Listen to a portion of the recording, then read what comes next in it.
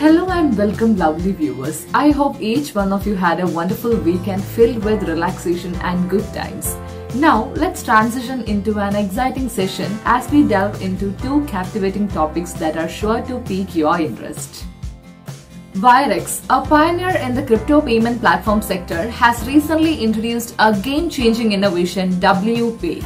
This revolutionary payment infrastructure is a significant milestone for both Wirex and the entire industry. WPay is not your ordinary blockchain. It's an application-specific blockchain built on zero-knowledge technology. This privacy-focused cryptographic method brings robust security and privacy features to the blockchain while remaining compatible with the Ethereum virtual machine. WPay is designed for high throughput and minimal latency, promising to redefine the speed and efficiency of digital transactions. So what's intriguing is that Wirex has chosen its native Wirex token as the primary gas token for WPay transactions. This adds utility to the token and integrates it further into the Wirex ecosystem. But that's not all. WPay offers near-instant interoperability with other Polygon chains, giving users seamless access to shared liquidity across the Polygon ecosystem. Wirex's strategic decision to build WPay on Polygon's chain development kit ensures modularity, customizability, and access to a shared liquidity pool, making it a valuable addition to the growing ecosystem of ZK-powered Layer 2 chains on Ethereum. One exciting application of WPay is the introduction of non-custodial debit cards linked directly to account abstraction balances. This means that not only individual users but also enterprises including DAOs can use crypto for everyday transactions wherever Visa is accepted. Wirex's journey toward integrating crypto and fiat into a seamless financial experience doesn't stop here. Plans are underway to integrate the platform with major digital payment services like Apple Pay and Google Pay, potentially expanding its user base by millions. With impressive growth in virtual card issuance and integrated banking services, Wirex is establishing itself as a global, licensed and regulated platform catering to a wide range of financial needs. CEO Pavel Matveev recently reiterated Wirex's commitment to bridging the traditional and digital financial worlds, actively shaping the rapidly evolving financial landscape.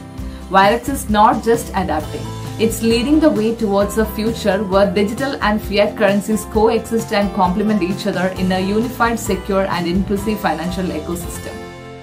In a classroom in El Salvador, students are about to embark on a journey that's quite different from traditional education, Bitcoin 101. Yes, you heard that right. Thanks to a new pilot program initiated by the El Salvadoran Ministry of Education in collaboration with Bitcoin Beach and My First Bitcoin, where students are learning about blockchain mining and digital wallets.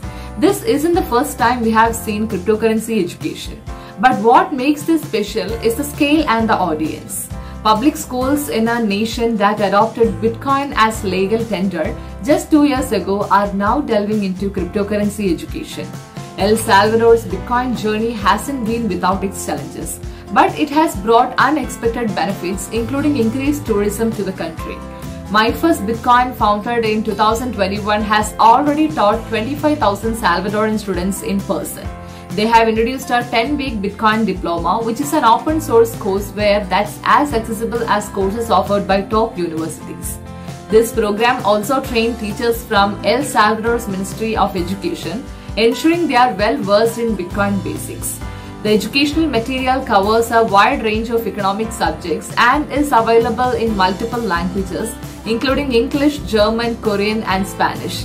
While prominent Bitcoin figures like Saifedean Amos advise the El Salvadoran president, the educational material is crafted by dedicated teachers in El Salvador and the United States.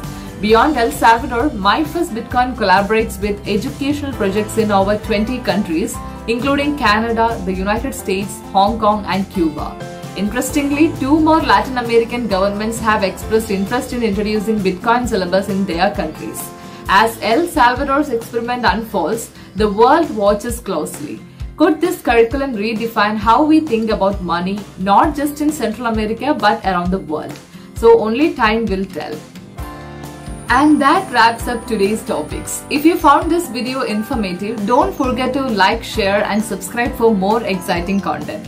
So thank you all for joining us, and we'll see you in the next video.